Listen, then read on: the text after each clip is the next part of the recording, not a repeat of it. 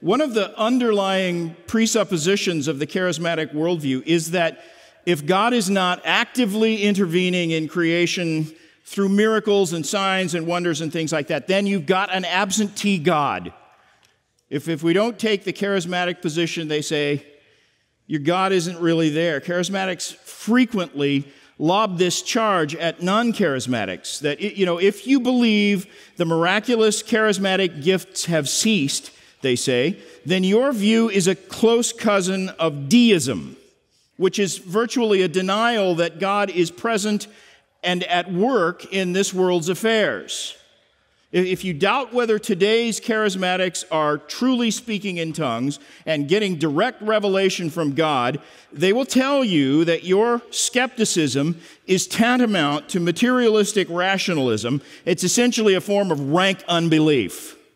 That's because the only way the typical charismatic can envision God as active and personal is if he is constantly displaying his presence in creation by miraculous means, through constant, direct, extra-biblical revelation or with supernatural signs and wonders in the heavens, and they think if he's not doing that, then he's not there.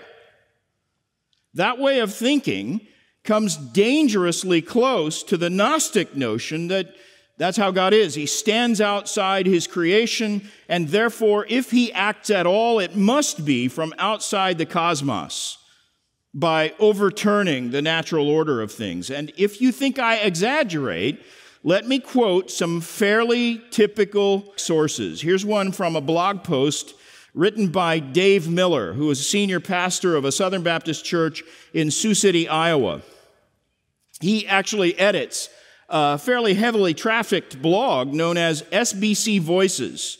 And he is a former cessationist, and he wrote this article titled, "God Told Me That the Bible Does Not Teach Cessationism." I think he's trying to be humorous there. I don't think he really means God sent him a private message on that. Maybe he does. He cites some of the standard charismatic arguments, and then in a summary at the end of his article, he writes this, quote, "I think that some in the cessationist movement have adopted what I call biblical deism. Deism believed in an impersonal God, one who created the world and then stood back and let it operate according to certain principles. Biblical deism creates a somewhat impersonal God today. He does not walk with me and talk with me," unquote. And he sort of gratuitously tacks on a throwaway line in his closing paragraph saying that his criticism of cessationists was intended, these are his words, was intended playfully, not in a belittling way. But it's clear that he's seriously equating cessationism with the underlying principles of deism, and we don't really have a God, these are his words again, quote, "a God who is personal, who speaks and listens and enters into relationship with us," unquote. Now here's another item from someone who describes himself as open but cautious. This is Darren Sumner. He's an adjunct professor in systematic theology at Fuller Seminary and also Seattle Pacific, and he has an earned PhD from the University of Aberdeen. And he says this, quote, "I don't believe that I have the gift of tongues or prophecy or healing. Indeed," he says, "I have little or no direct personal experience with such giftings and little basis on which to judge them," unquote. So he's actually, basically sounds like he's saying he's never actually had any personal encounter with charismatic gifts. But then he says he rejects cessationism because, in his opinion, quote, "pure cessationism ultimately denies that God is active in the world. This view," he says, "has more in common with deism than historic Orthodox Christianity," unquote. And his article on the subject is titled, "Can Cessationism Be Christian?" And his argument is basically not, that cessationism has built into it underlying principles that are anti-Christian, deistic. Notice this is a constant refrain. Deism is brought up all the time. Adrian Warnock, who I know personally, and I would count him as a friend, he's a British medical doctor whose blog has been one of the most widely read Christian blogs in the UK for at least a decade, and he identifies with Reformed charismatics on both sides of the Atlantic, and he disagrees very strongly with me on the charismatic issue. In 2006, he responded to an article that I had written pointing out some of the famous charismatic prophecies that have clearly proven false. And in his published reply to me, he didn't actually refute the arguments that so many high-profile charismatic prophets are clearly and patently false prophets, but he wrote this, quote, "What I want to know about Phil is not whether he speaks in tongues, but rather, does he have an intimate experience of the Spirit?" Unquote. And he went on to suggest that cessationism portrays God as, quote, "a passive and absent figure who has left us only an intellectual relationship with the Bible," unquote. And no less than Mark Driscoll famously linked cessationism with both deism and atheism. He said, quote, "Cessationism is worldliness." And then in a stunning piece of historical revisionism, he claimed cessationism is a product of, quote, "the modernistic and Enlightenment project, individualism and rationalism. It's rooted in sheer skepticism," Driscoll said. And here's a direct quote. After talking about the modernistic rejection of supernaturalism in modern philosophy, he says this, quote, "There is a vestige of modernism that tries to accommodate the spiritual aspect, and it becomes deism, where there's a God, but this God is not involved in our world. He doesn't break in and violate natural law. The supernatural is not possible," Driscoll says. This is Thomas Jefferson, who sits down in the White House with a set of scissors and cuts all the miracles out of the Bible and publishes something called the Philosophy of Jesus Christ. This includes Unitarians. This includes very liberal mainline so-called Christian denominations who are basically deists. There is a God. He's far away. He doesn't have anything to do with us. And the miracles can all be explained away. They are primitive superstition, myths, and understanding, he says. And so, again, still quoting from Driscoll, so it goes to atheism, deism, and cessationism. And so he's essentially categorizing cessationism with deism and atheism. Now, I want you to notice, every source I just quoted making that charge about deism is a Reformed charismatic or someone who would describe himself as open but cautious. These are not the obvious charlatans and people who are on the far-out fringe whose theological perspective would be faulty from the get-go. In fact, there are, millions of charismatics who are totally unorthodox across the board in their doctrine, but that's not who these guys are. These men whom I have quoted are generally perceived as sound and reliable teachers, mild charismatics, who most of them would be welcome speakers in several, if not most, of the mainstream Reformed and evangelical conferences. All of them have positioned themselves as role models for the young, restless, and Reformed, and yet the charge they are making betrays an appalling ignorance of the historic Reformed emphasis on the doctrine of divine providence. Their accusation against non-charismatics is rooted in their own failure to appreciate what Scripture teaches about the immanence of God, that God personally and constantly and permanently and exhaustively pervades and sustains and governs every aspect of His creation. God is personally present and meticulously at work in everything that happens, even when He is not manifesting His presence by miracles. That's what I believe. I am not a skeptic who refuses to see God's hand at work in Christians' lives.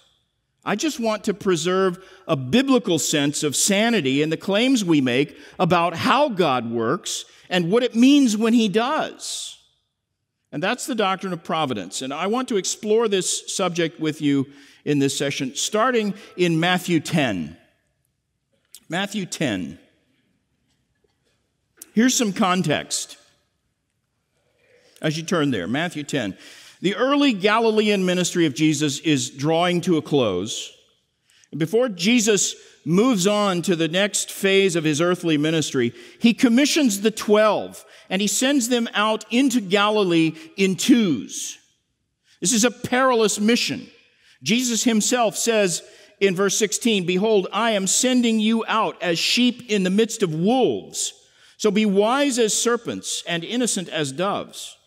He knows they're going to encounter hardship and harassment and hostility of the worst kind. Verse 11, "They will deliver you to courts and flog you in their synagogues." Verses 21 and 22, "Brother will deliver brother over to death, and the father his child, and children will rise up against parents and have them put to death, and you will be hated by all men for my name's sake." And he further tells them they're going to face direct demonic opposition and relentless persecution from worldly people. And so the 12 are being sent out into a very difficult situation. It was during a national epidemic of unbelief. So as Jesus commissions them, he says, it says in verse 1, "He gave them authority over unclean spirits to cast them out and to heal every disease and every affliction." Notice, every disease and every affliction. Jesus gave them power to do this, to cast out demons and to heal the sick. These were uniquely apostolic gifts.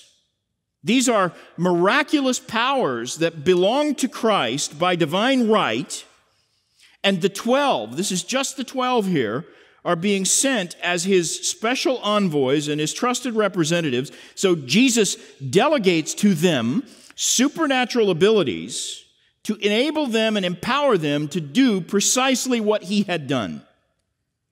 Their ministry would be to demonstrate Jesus' authority over every kind of demon or disease.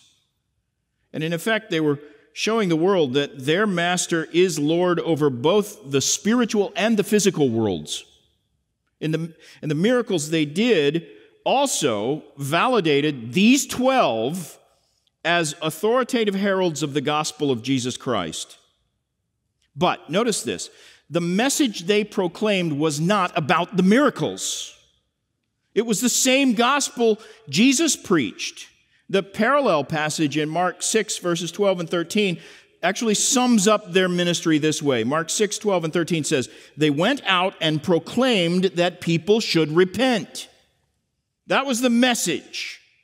And here's what validated the authority of that call to repentance. They cast out many demons and anointed with oil many who were sick and healed them. So Mark makes the point very clear. They did not preach about health and wealth and prosperity, or seed faith, or holy laughter, or how to be clairvoyant, or positive confession, or any of the typical charismatic themes. Their message was about repentance for the remission of sins, just like Jesus.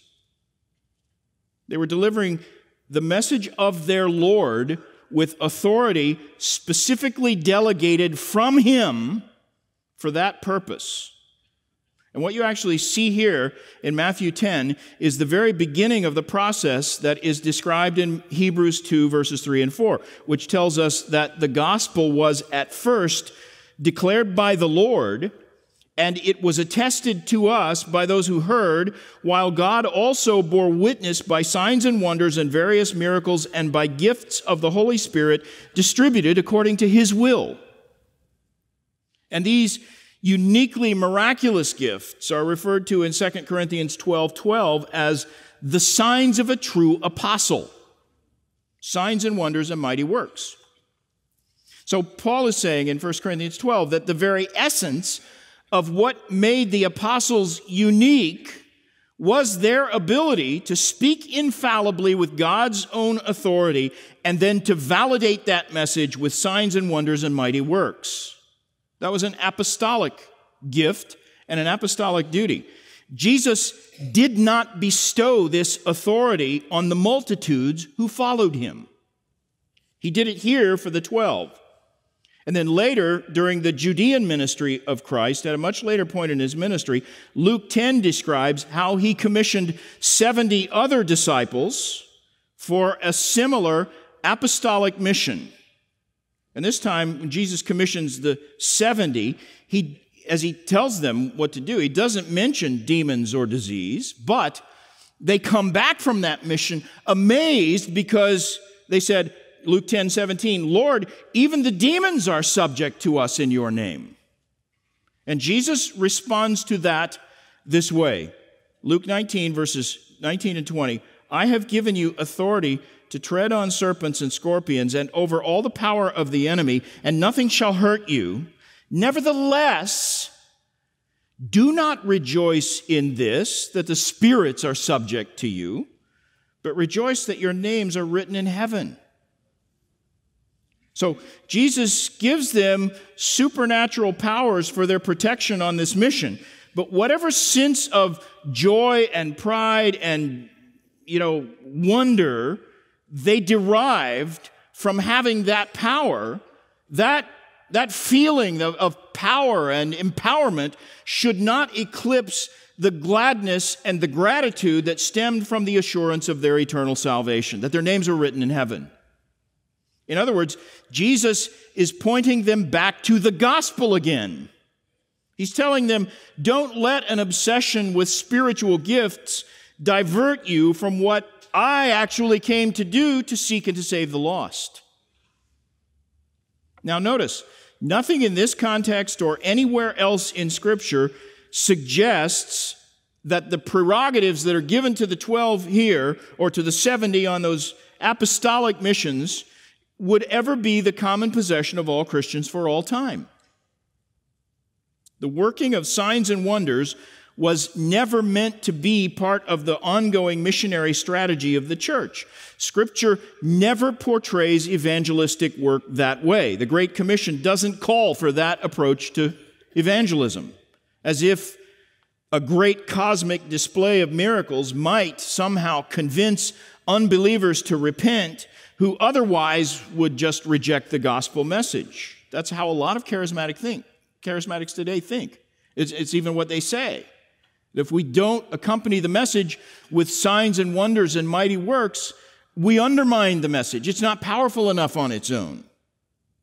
Jesus himself repudiated that whole idea. Luke 16:31, he said, if they do not hear Moses and the prophets, neither will they be convinced if someone should rise from the dead. The miraculous powers operated in and around the apostles, and they functioned at the start to establish the apostolic office and to validate the authority of those men and their cohorts and to verify the message.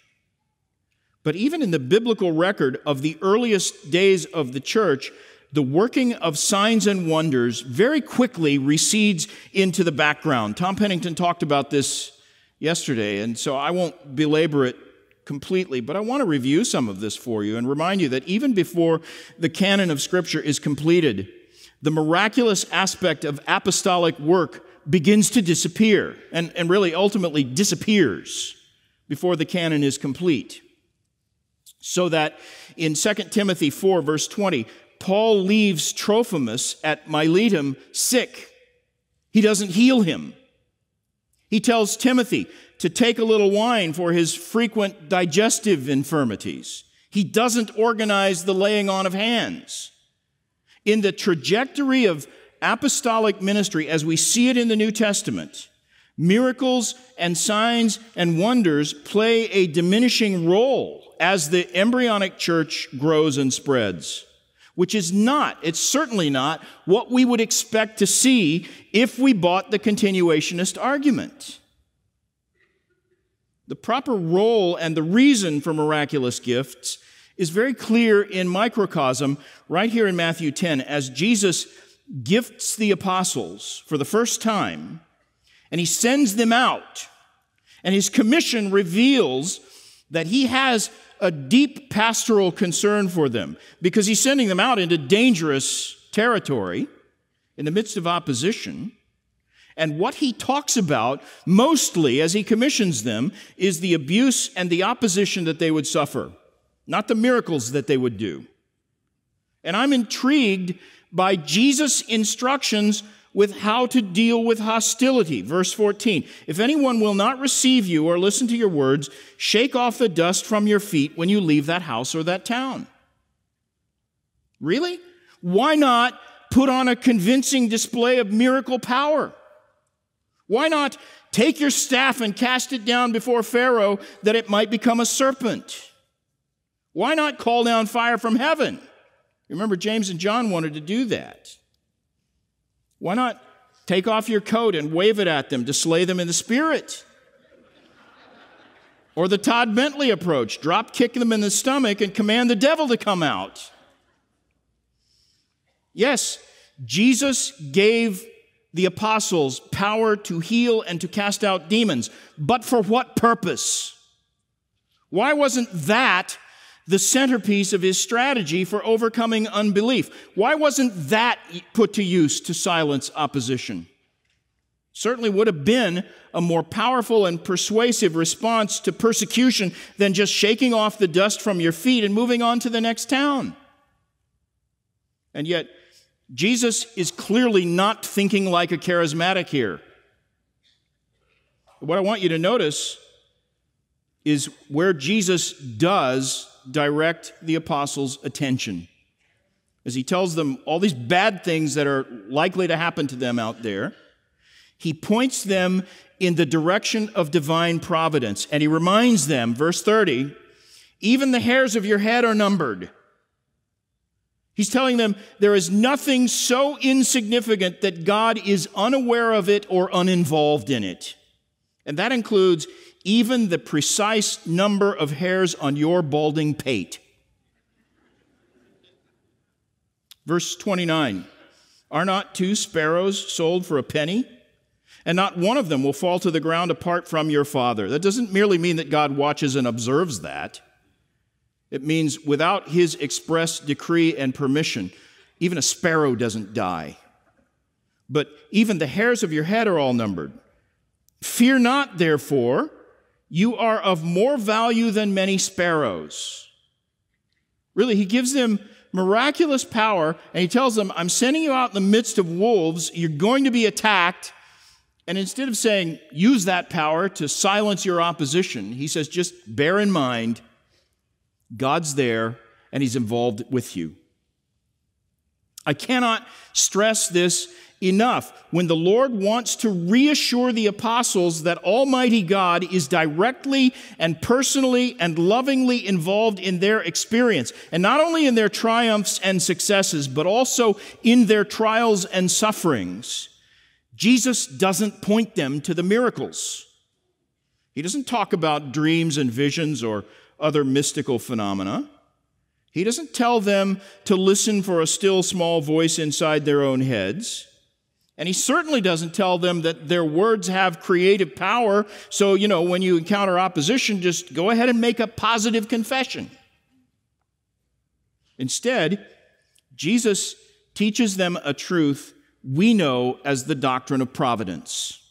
He stresses the fact that God is intimately involved in all the details of our lives, even when we can't consciously sense his presence, even when we don't understand what he's doing or why he's doing it. Now, as believers, we know that God causes all things to work together for good to those who love him, right? How could we be certain that God is working all things together for good unless we're also certain that he is indeed working in all things? Right? Have you ever thought about that? That one promise is sufficient to prove the truth of God's sovereign providence. He will accomplish good, he will put his own glory on display, and he will ultimately employ everything in creation to that end. That's the ultimate purpose for everything, and God will accomplish it. And ordinarily, he accomplishes his purposes not through miraculous means, but by the mystery of ordinary providence. At times, key times in redemptive history, God has intervened with miracles, and it's always his prerogative to do that.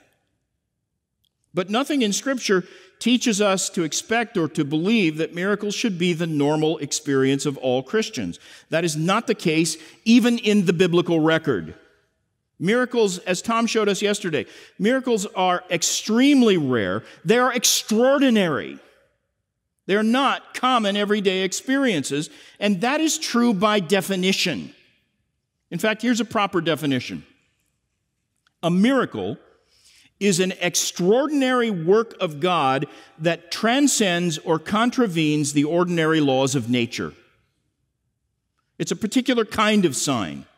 It's an unmistakable display of supernatural power that is calculated to confront unbelief and provoke awe with the purpose of authenticating some agent of divine revelation or the revelation itself. True miracles are not merely arbitrary displays of God's power. They are manifestly supernatural, and they are themselves a form of revelation. This is God unveiling himself in a way that cannot be denied. That's what a miracle is. So that when someone born blind receives sight, that's a bona fide miracle. When the sea parts for Moses, or the sun stands still for Joshua, or Jonah is eaten by a big fish, those are actual miracles. Those are true signs and wonders. When Sarah conceived a child in her old age, decades after menopause, that was a miracle. When a couple today in their 30s with no verifiable physical obstacle struggle and pray through years of frustrating efforts to conceive, and they finally bear a child, that's not a miracle. It is an answer to prayer. In fact, was it God who answered those prayers and granted the blessing of conception? Absolutely. That's true anytime anyone gets pregnant. Psalm 127, verse 3, children are a heritage from the Lord. The fruit of the womb is a reward. God's always in it when a child is conceived. But even though we often use language broadly and say conception is a miracle, it's not a true sign and wonder miracle. It's a work of divine providence in perfect harmony with the ordinary operation of nature as God himself designed and decreed. Yes, he's in it. Does it exclude God to say the conception of a child is actually a miracle? Is not actually a miracle? Does that exclude God? Not at all, if you understand what providence means. And likewise, it's not technically a miracle when you pray that some need will be met and you get an unexpected check in the mail at exactly the right amount. That's not a miracle. It's not a miracle when the supermarket checkout lines are long, but the manager opens one up just when you get to the front. It wasn't a miracle in January 2009 when that airliner crash landed in the Hudson River and everyone aboard survived. That wasn't a miracle. Was it God who preserved the lives of those people? Absolutely. God is the unseen provider behind an unexpected check, too, as well as every other penny that comes your way, even the money you earn and expect. Scripture says it is God who gives you the power to earn wealth. All of it. God's in all of that. And I personally thank God and give him the glory, and I hope you do too, for every mundane convenience and the everyday blessings of life, including something as mundane as when the only empty seat on the airplane is the one next to me. I thank God for that. But that's not a miracle in the biblical sense, and it cheapens the biblical idea of signs and wonders to pretend that those things are miracles. They're not. They're providence. That's evidence of God's providence. That's the proof of God's providence. It's not a miracle. Miracles are rare, even in Scripture. Most of the miracles in the Bible, as Tom said yesterday, are grouped into three distinct time periods. You have that wave of miracles connected with Moses and Joshua, a second outpouring of miracles connected with Elijah and Elisha, and before and after and in between, there were no more than 15 or 20 individual miracles. You do have some scattered miracles that don't fit in those eras. Things like the confusion of languages at Babel, Jonah in the belly of the fish. You have Shadrach, Meshach, and Abednego in the burning fiery furnace. And I think Gideon's fleece, because of the circumstances there, was a bona fide miracle. And Samson's strength was certainly miraculous. I would consider that a singular miracle that was manifested repeatedly. In the days of Hezekiah, the shadow of the sun moved 10 degrees backwards. And 2 Kings 19:35 says, an angel of the Lord in that same era smote the army of Sennacherib so that 185,000 men died in a single night. And Scripture says, when people arose in the morning, behold, these were all dead bodies, 185,000. Can you imagine that? I'd classify that as a miracle. Although some might say that the means by which the angel smote that army might have been some deadly virus. But let's just grant that that was a miracle. And then, from the time of Hezekiah, 7 centuries before Christ, until the virgin birth, Scripture doesn't record a single miracle. John the Baptist never did a miracle. And Scripture makes an important point out of that. And Jesus said he was the greatest ever, right? So if miracles are what make a great man of God great, we've got a problem reconciling what Jesus said about John the Baptist. But then you have that third and greatest of all biblical wave of miracles with Christ and the disciples. So you've got Moses and Joshua, Elijah and Elisha, then Christ and the disciples. And that final wave of miracles was the greatest single outpouring of true miracles the world has ever seen. But even so, the frequency of recorded miracles declines dramatically after the resurrection. You have a cluster of miracles soon after Pentecost, all associated with Peter and the 12. Then in Acts 19, Paul is in Corinth, and Luke records in a vague sort of way, God was doing extraordinary miracles by the hand of Paul so that even handkerchiefs or aprons that had touched his skin were carried away by the sick, and all their diseases left them, and the evil spirits came out of them.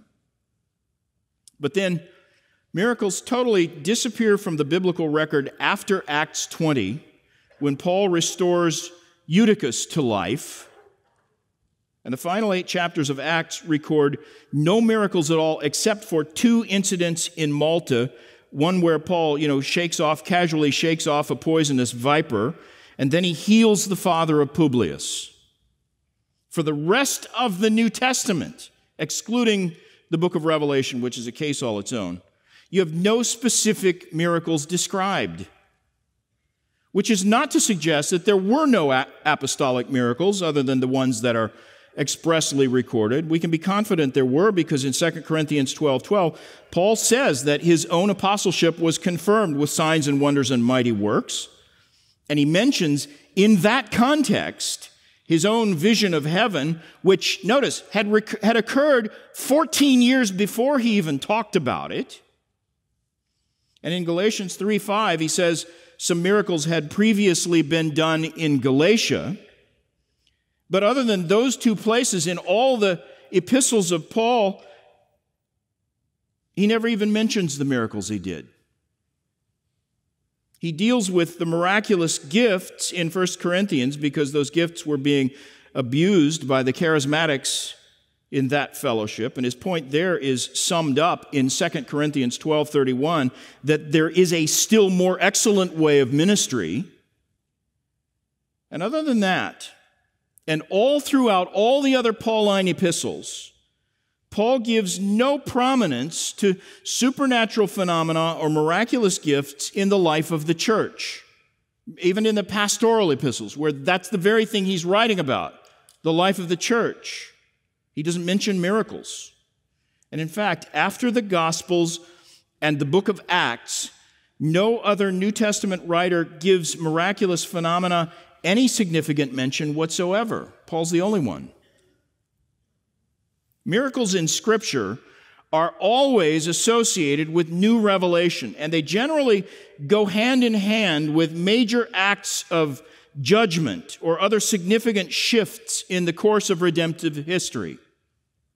And so, if you drew a timeline covering the entire biblical record and marked every miracle recorded in Scripture with a little pin, you'll have those three major clusters of miracles associated with Moses and Joshua, Elijah and Elisha, Jesus and the apostles, with a very sparse handful of pins here and there scattered in between. And aside from the ministry of Christ, never in the history of the world have miracles become routine or commonplace, which, if they did, of course, that would nullify the whole point of miracles. They're extraordinary. Notice this too. The vast majority of biblical miracles are the kinds of events so that anyone who saw them, even the most determined unbeliever or skeptic, could never write them off as bogus or feigned or merely coincidental or parlor tricks or anything other than true miracles. These are undeniable miracles. Sarah gives birth to a child at age 90 plus. The Red Sea parts for Israel but drowns the Egyptians. Elisha makes an axe head float. A man born blind receives his sight after Jesus puts mud in his eyes. Jesus rises from the dead after a brutal crucifixion and is seen and talked to and handled by more than 500 witnesses. This is not sleight of hand. These are not the kinds of questionable curiosities and invisible healings that are typically featured on religious television. Modern charismatic lore is full of unverified claims and urban myths about, people raised from the dead or people walking on water. You've got, I think somebody may have mentioned this, but up there at Bethel Church in Reading, there's a guy who directs the Firestorm ministry there, says the kids in his son's youth group were able to walk on water and walk through walls. Now, think about that. These are young people, teenagers, in the era of cell phones. Do you really think if one of them had walked on water, there wouldn't be a YouTube video somewhere? Really, that's true across the board. If people were genuinely being healed of congenital blindness, if teenagers really could walk on water or pass through walls, those claims would be easy to prove in this era of ubiquitous video and cell phones. That's what you'd be seeing on TV instead of people, finding relief from migraines or sore knees and people, these adoring crowds being slain in the spirit by a wave of Benny Hinn's jacket. I've always wondered what that jacket must smell like to make people fall over like that.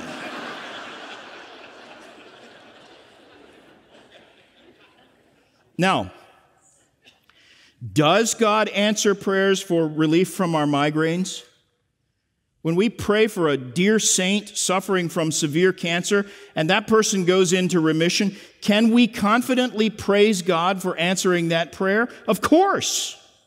You know what? Even when you take an aspirin and get rid of a headache, you can thank God, you should thank God for the relief. He is at work as truly and as personally in the cure you get from an aspirin as he was in the raising of Lazarus. That's God who does that. If you really believe the doctrine of providence, you should know that. The difference is one is a miracle, the other is an ordinary providence. And God normally works through ordinary providences. There are unusual providences as well. The Puritans used to refer to them as extraordinary providences or remarkable providences, or my favorite, illustrative providences. These are startling coincidences, amazing and timely events that rescue people from destruction or sometimes sweep them into disaster. Natural phenomena that seem to have cosmic significance. These aren't miracles, and we need to be cautious about what kind of significance we read into them. You remember Jesus said that tower that fell in Siloam and killed 18 people didn't mean those people were more wicked than anybody else. You can't always read the meaning of providence. But we can certainly affirm with Scripture that the hand of God is behind every blessing, every disaster, and every ordinary event, and none of it is without meaning. We just don't necessarily always know infallibly what the meaning is. I think we'll know all of that in heaven, but not necessarily now. Interesting thing about this, just a little anecdote. In 2009, the Evangelical Lutheran Church of America held their national convention in the Minneapolis Convention Center, and on Wednesday of that week, during a plenary session in the convention, key leaders in that denomination put forth a resolution arguing that practicing homosexuals should be permitted to serve in pastoral ministry. And while that discussion was taking place, during that very hour, a freak tornado blew through Minneapolis, and it severely damaged that convention center where this denominational meeting was taking place. And even more ominously than that, the storm tore the steeple off Central Lutheran Church, which is the most prominent ELCA church in Minneapolis. It's one of the tallest steeples in Minneapolis, too. Broke it in half, left it hanging there. And then, without causing any more harm, that storm lifted and the clouds moved on. That, my friends, is a remarkable providence. In fact, look it up. There are pictures of the broken steeple on the web.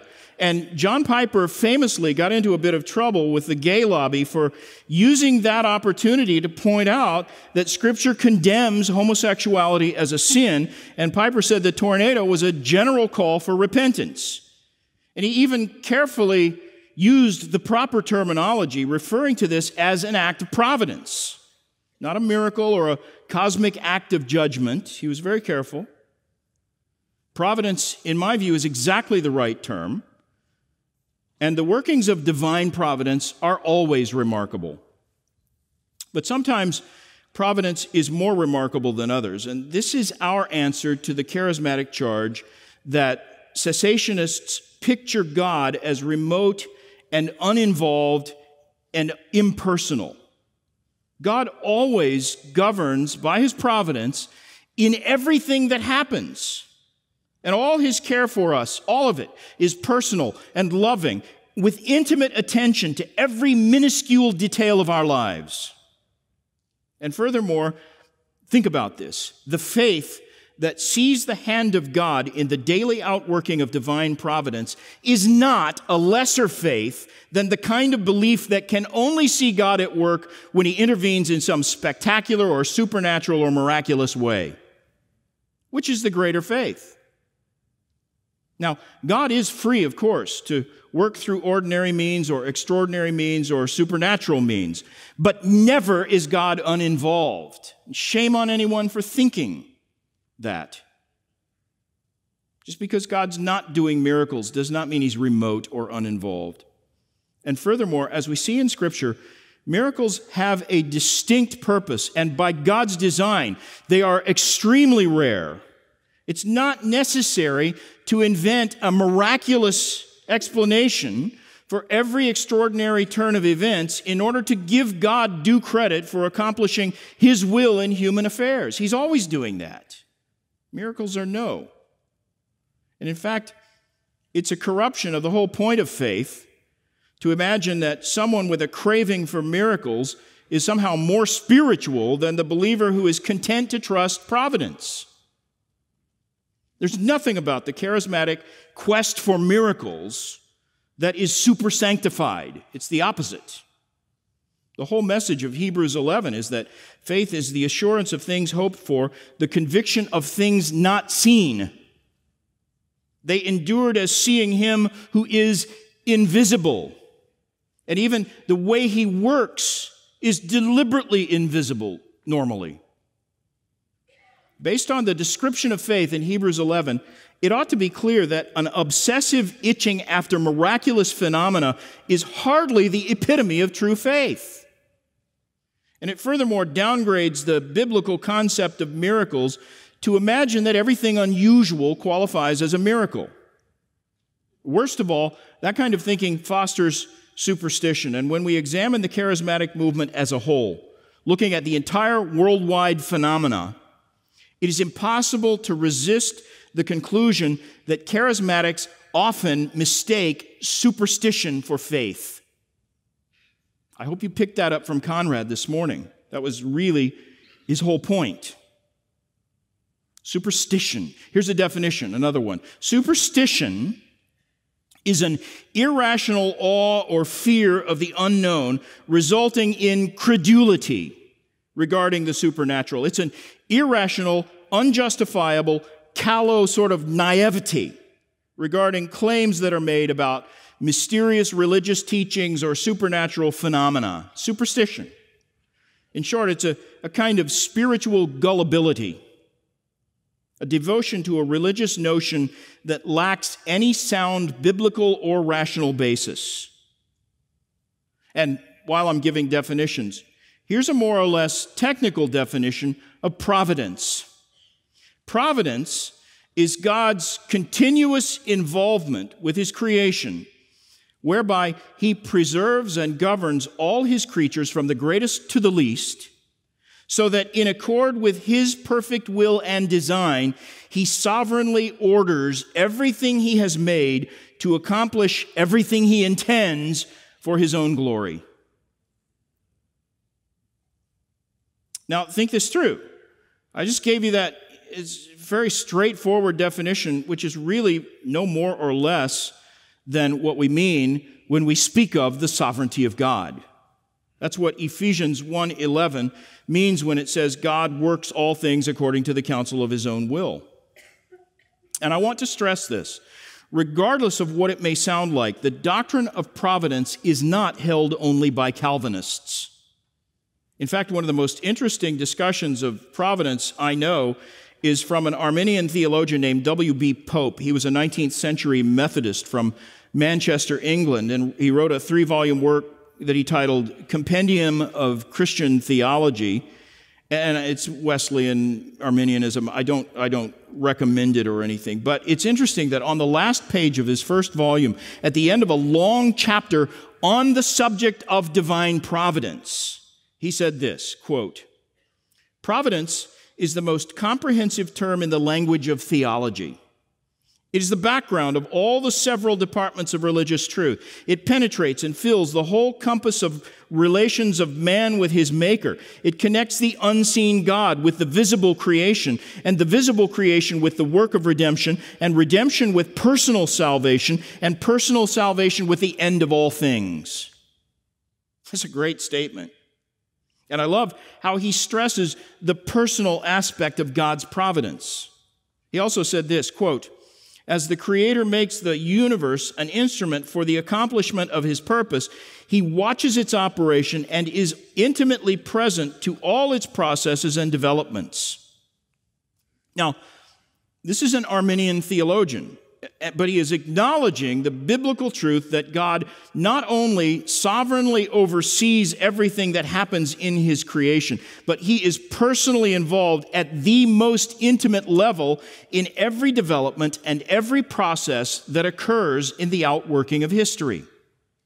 There's nothing that God's not involved in, and nothing that He doesn't control and govern and oversee. And furthermore, providence means that God always overrules the evil intentions of every fallen creature.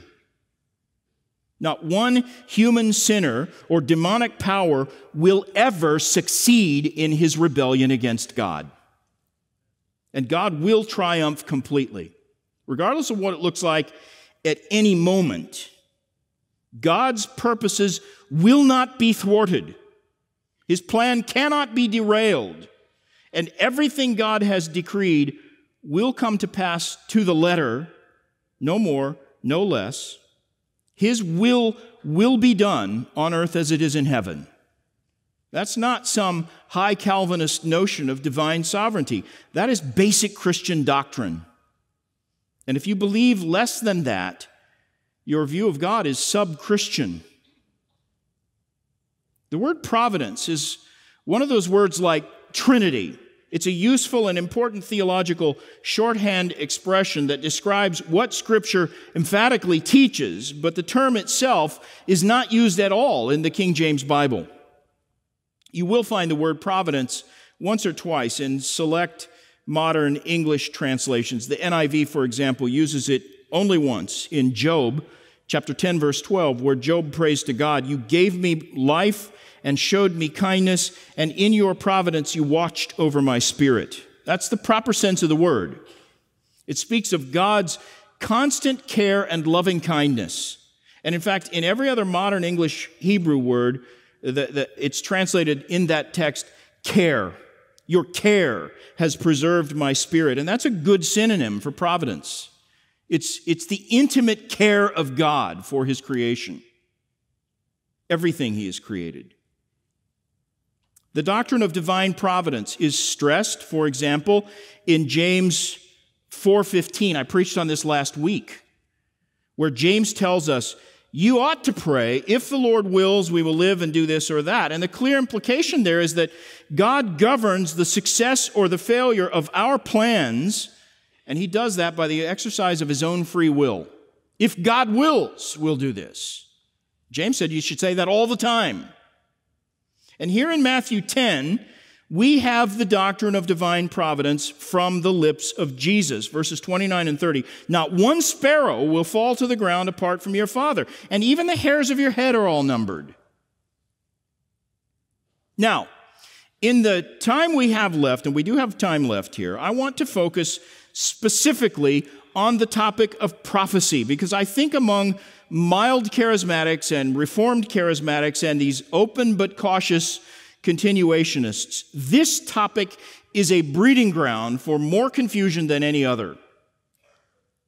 I'm convinced by all the clear commands and the best examples of Scripture that God would have us seek understanding and guidance by looking into the more sure word of Scripture rather than listening to the declarations of some uncredentialed prophet who frankly would admit, if he's honest, that he's often mistaking his own imagination for revelation from God. That's why they're wrong all the time. So, what does this have to do with providence? I'm glad you asked. I am willing to acknowledge that God has sometimes employed my intuitive hunches or spontaneous notions or subliminal logic or unconscious thoughts or whatever to order my steps providentially. That does happen sometimes. I emphatically deny that that is a form of prophetic revelation because it's notoriously fallible. And following your sense of intuition is a bad way to determine what to do. It will often get you into trouble. It will get you into trouble at least as often as it works out well.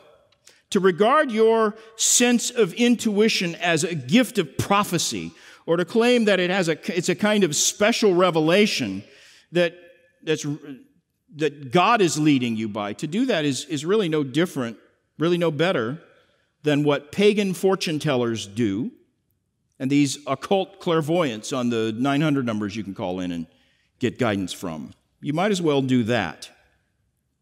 But precisely that kind of prophecy has become a staple in the charismatic movement, even in the best districts of the charismatic movement.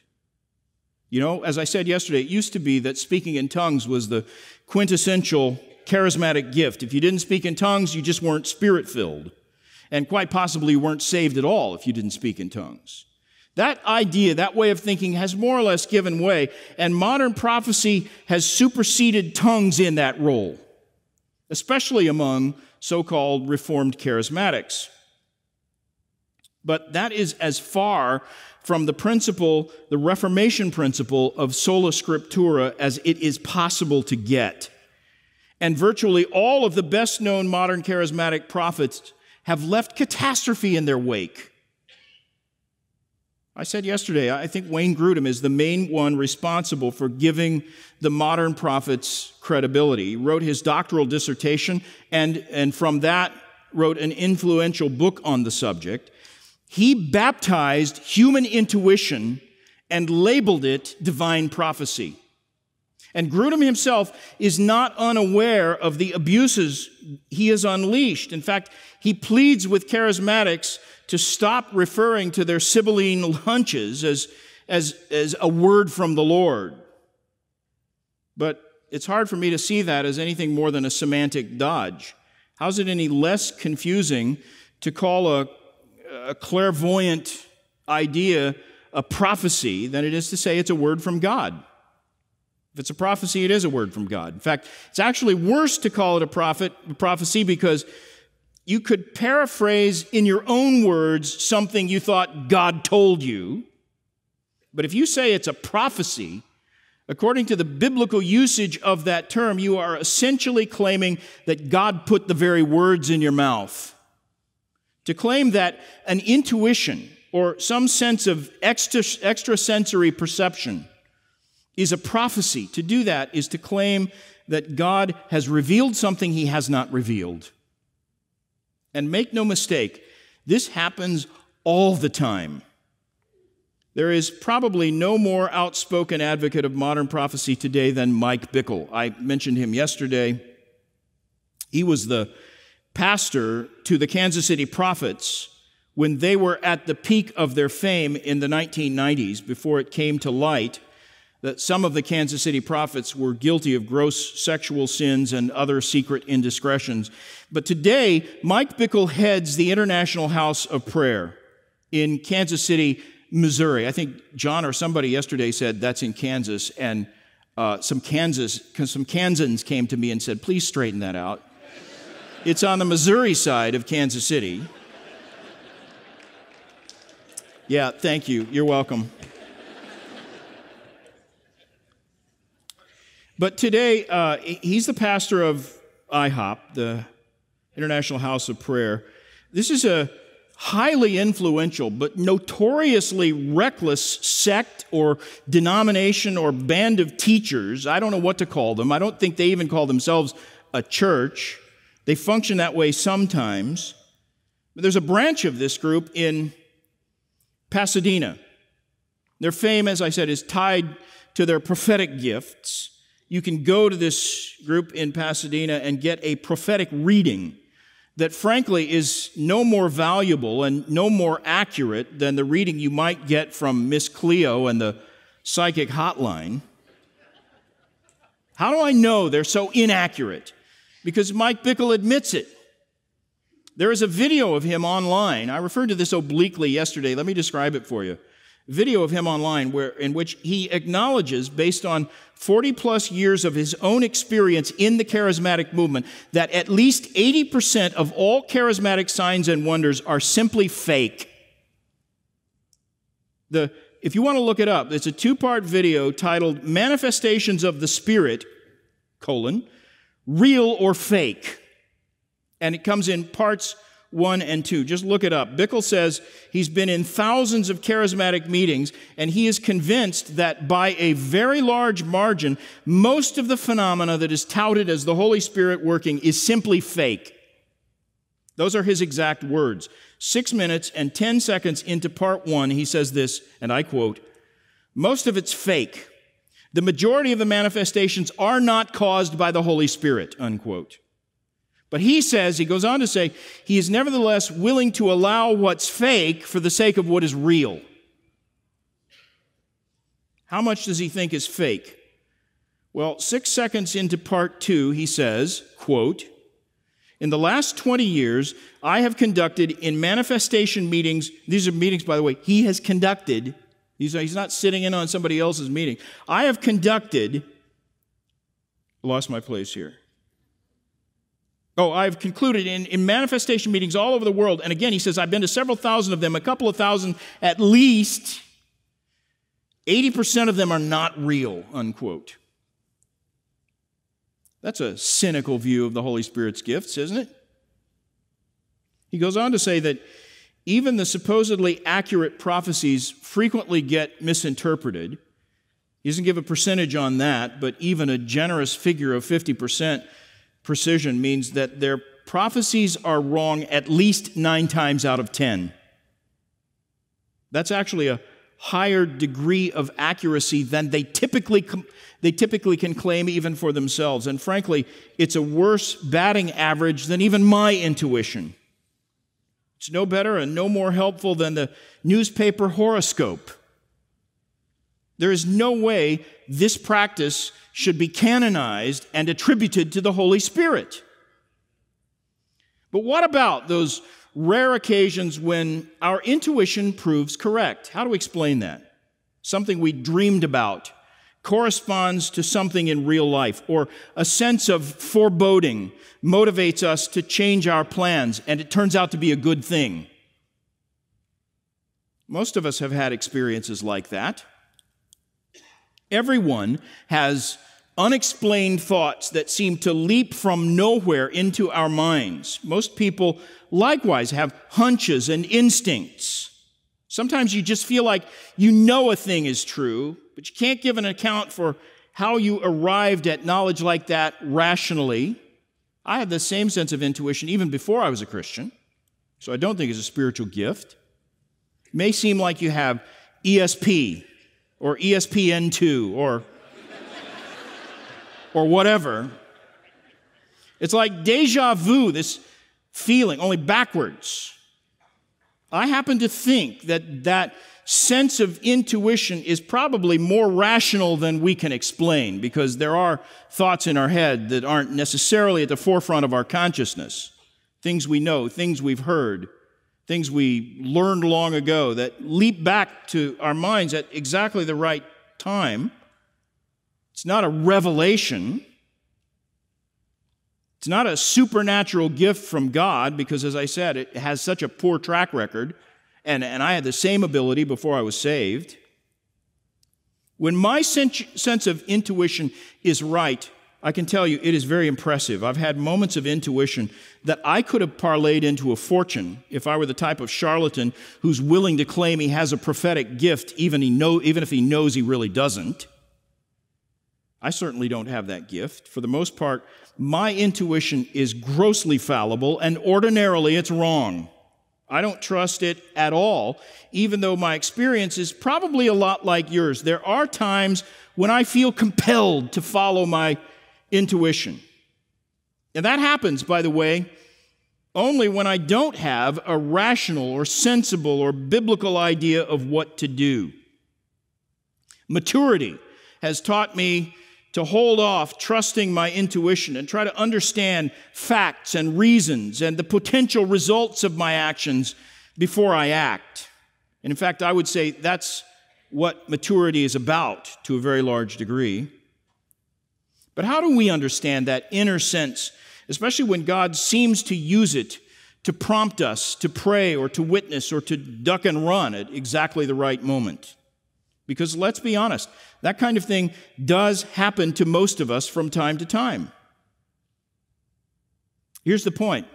I do believe that God might providentially use a spontaneous thought in my head to accomplish something wonderful. But that's what it is and nothing more. It is a remarkable providence, not a prophecy. As I've been saying, God ultimately controls and uses everything providentially. And here's the problem. That is as true of my sins as it is of the thoughts in my head. God can and does use them all for His good purposes. The fact that He uses an idea in my mind to achieve some good purpose doesn't make the idea itself inspired. It also doesn't make a bad idea good just because God uses it for good. Now, think this through with me. Since intuition is fallible, and almost everyone agrees that our intuition is actually far more wrong than it is right, we shouldn't make much of it. And furthermore, since intuition is fallible, it cannot be considered revelation, even when it happens to be uncannily right in an instant or two. If one of your or two of your guesses happens to prove accurate alongside a gaggle of dozens of failed prognostications, you should still be wary of granting your premonitions the status of some supernatural spiritual gift, or even ordering your life by them. Don't do that. That's foolish. People who think moments of intuition are God speaking with a private message, people like that invariably become superstitious. They foolishly order their lives by their feelings. They commit the sin of trusting too much in their own hearts, and they diminish the more sure word of prophecy. No one who knows church history, no one who truly understands the concept of spiritual maturity can deny that Christians who follow the voice in their heads often fall into error and embarrassment and disappointment all the time, and it can be, and it often is, spiritually disastrous. Proverbs 28:26 says, "He who trusts his own heart is a fool." By the way, we don't have time to go into it, but seriously, I urge you to look this subject up in church history. Pay attention when you read Christian biographies. There have been some great Christians who, thinking God was somehow giving them private messages through this sense of intuition or feeling, utterly embarrassed themselves, or in some cases made shipwreck of their lives. Back to Matthew 10, and I'll wrap this up quickly. Think about this. If we really believe that not one sparrow falls to the ground apart from God's watchful eye and all-wise plan, and every hair on each head is specifically known by Him, then we don't need to invent phony miracles or manufacture supernatural phenomena or imagine that God is speaking fallible words of revelation into our minds in order to justify the conviction that He is personally involved with each one of us. If phony miracles and false prophecies or fabricated signs and wonders somehow make you feel more confident that God is immanent and personally involved in your life, then you are hanging your confidence on a false premise, and you need to delve into the study of divine providence. This is simple, basic, elementary Christian truth.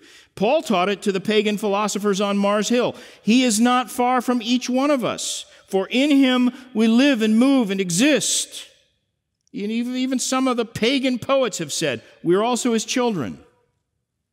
Start your study with Psalm 139, where David celebrates God's intimate personal knowledge of Him and His unbroken involvement in his life, without any reference to any miracle or charismatic phenomena whatsoever.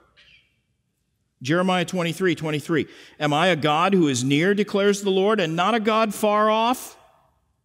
Indeed, He is always nearer than most charismatics dream, and He is certainly more intimately and faithfully involved in every detail of our lives than the standard charismatic teaching encourages its followers to believe." Let's pray. Lord, as the psalmist says, You are intimately acquainted with all our ways. You hem us in, behind and before. You lay your hand upon us. You're there even when we are insensible to your presence. Where could we go from your Spirit? Where could we ever flee from your presence? We know from your word that we couldn't. You're never remote, even when our feelings may suggest otherwise. Give us faith, true faith, and grace to believe that and to order our lives accordingly. We pray in Christ's name. Amen.